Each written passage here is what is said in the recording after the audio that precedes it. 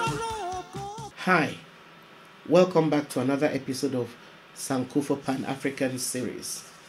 In this episode, we'll be looking at another Nubian kingdom, Meroe, also sometimes pronounced Meroe.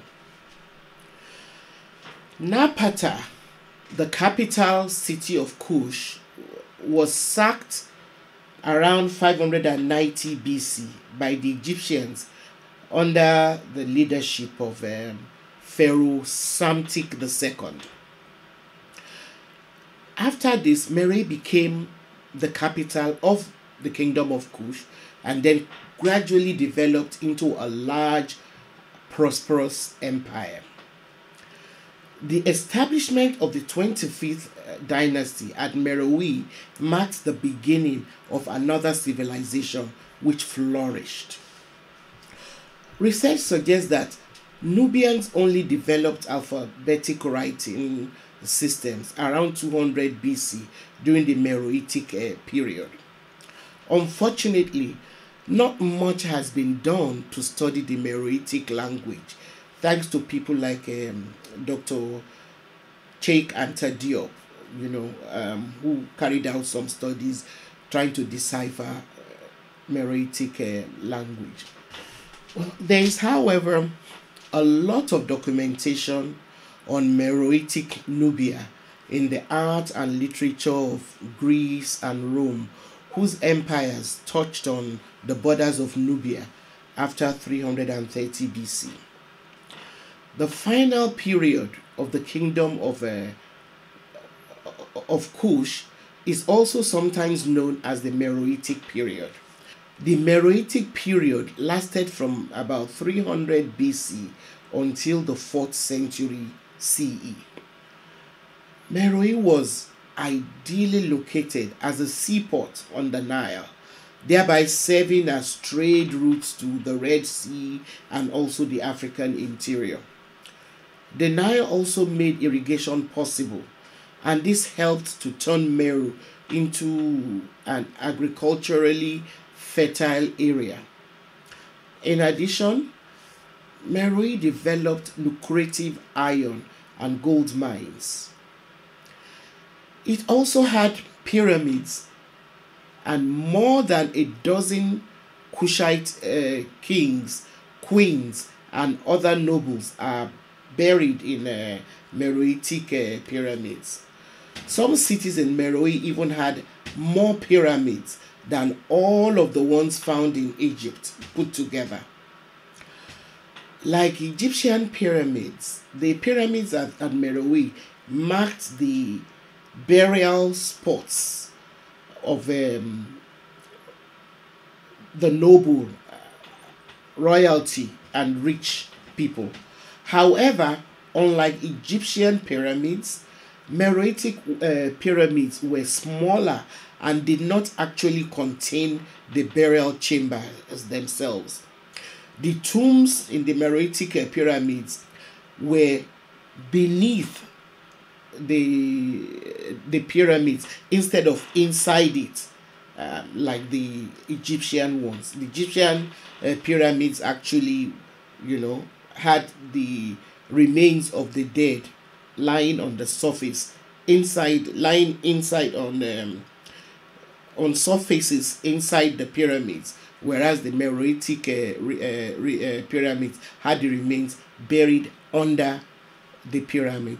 So their pyramids were more like large tombstones marking burial places of important people.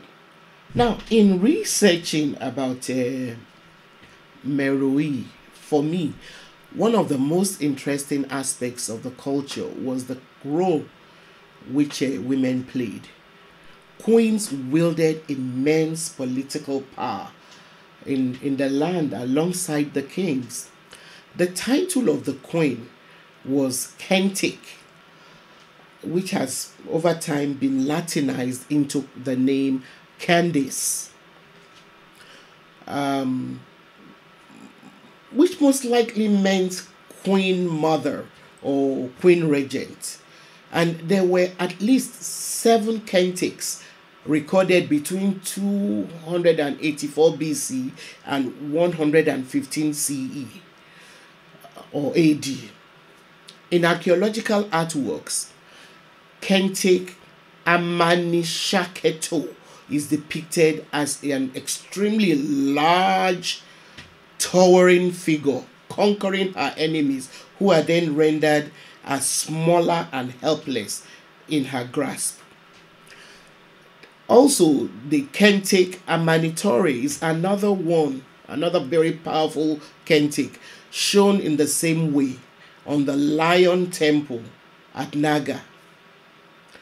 These images illustrate the power and prestige that women rulers held in the Meroitic culture.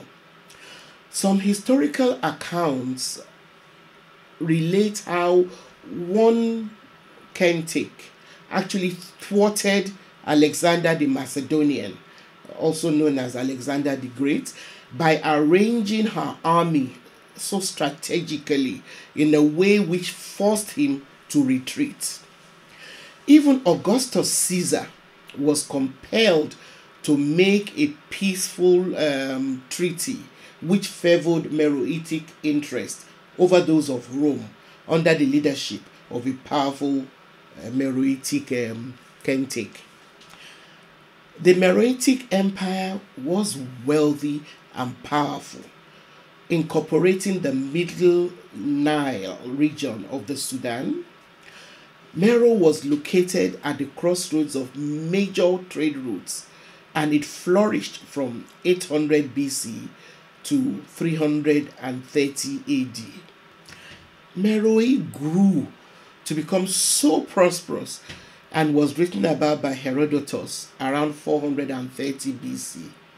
It was famous for its wealth in ancient times.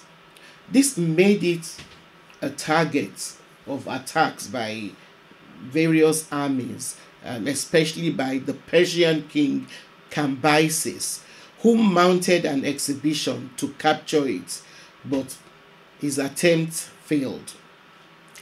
At the height of its glory, Meroe was a great center of iron smelting, agriculture, and trade.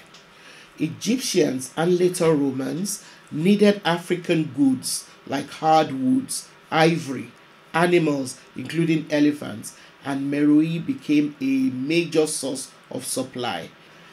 Meroe also had a robust iron industry, which made tools and weapons, and these made the city-state very wealthy. It was also well situated because its situation along the banks of the Nile was really advantageous. Meroe had well laid out broad avenues, and the wealthy of the city lived in great houses. There was apparently also a well-developed system of gathering rainwater, because the remains of great cisterns have been found. It is believed to have survived a Roman invasion, but later was conquered by Axumites around the year 330 AD, which brought about its decline.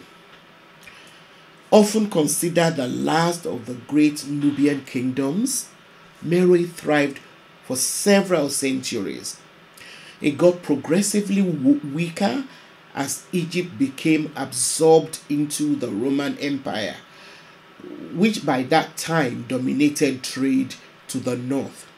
So by 350 AD, Meroe was abandoned. Thanks for watching, and don't forget to subscribe if you have not done so. Like us and feel free to share with your friends. See you next time.